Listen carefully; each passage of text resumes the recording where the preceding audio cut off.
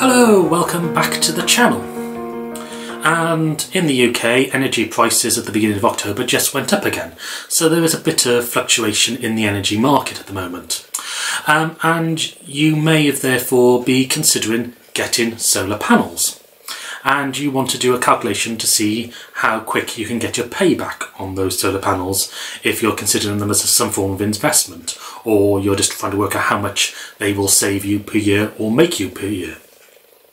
So if that's going for your head at the moment, you probably want to hit the subscribe button to this channel, because you'll be able to see what my experience of living with a solar panel and battery system has been, and also my progression into getting a heat pump, which will be starting next week, and having an electric car, and also I'll explain some of the science behind it. Okay, so let's say you are considering getting solar panels and you're trying to calculate it. So I've done a video in the past where I went into quite a bit of detail looking at things like inflation, what happens if you put money into another investment. But that also is quite complicated and takes a bit of time. What happens if you're just seeing an advert, say on social media, and it's saying it's offering a system of solar panels, possibly a battery for so much money, and you're wondering, is it worthwhile? How to do a really quick calculation in probably less than 20 seconds to see if it's worth it for you. So let's just assume that you just want solar panels, you're not considering a battery.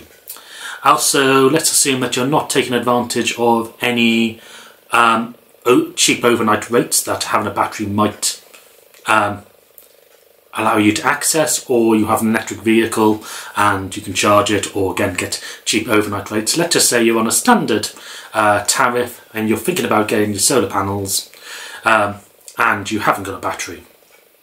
So just looking around at some adverts actually on Facebook, that's what made me think of this, make this video. They are quite often offering, you can often find packages of a certain number of solar panels, normally about 10 or 12, with a inverter and all the fitting for about £4,500.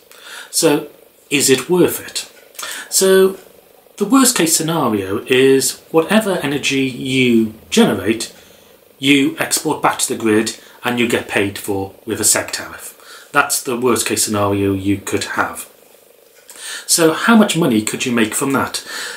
So there's one assumption I'm making in this video, and that is that the average energy output from a 400 watt solar panel over a year is 350 watt hours.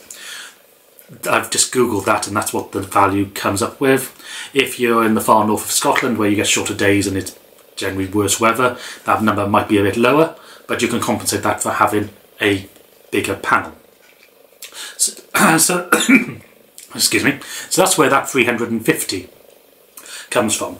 So all you have to do this calculation to see what the worst case scenario for your yearly payback would be is to take 350, times it by how many panels you can fit on your roof. So let's assume 12, so I'm just doing 350 times 12 times by the seg rate that you think you can get.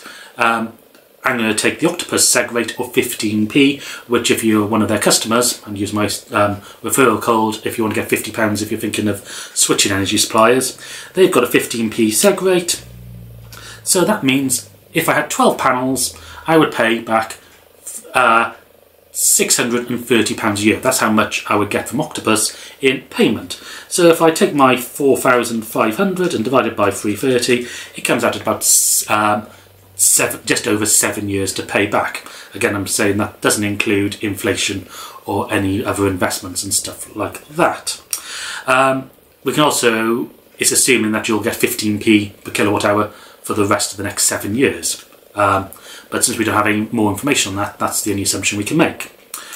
If we look at the best case scenario, and that assumes that you use all the energy you generate, you'll be high uses of energy generation and you'd have to be using it all year round.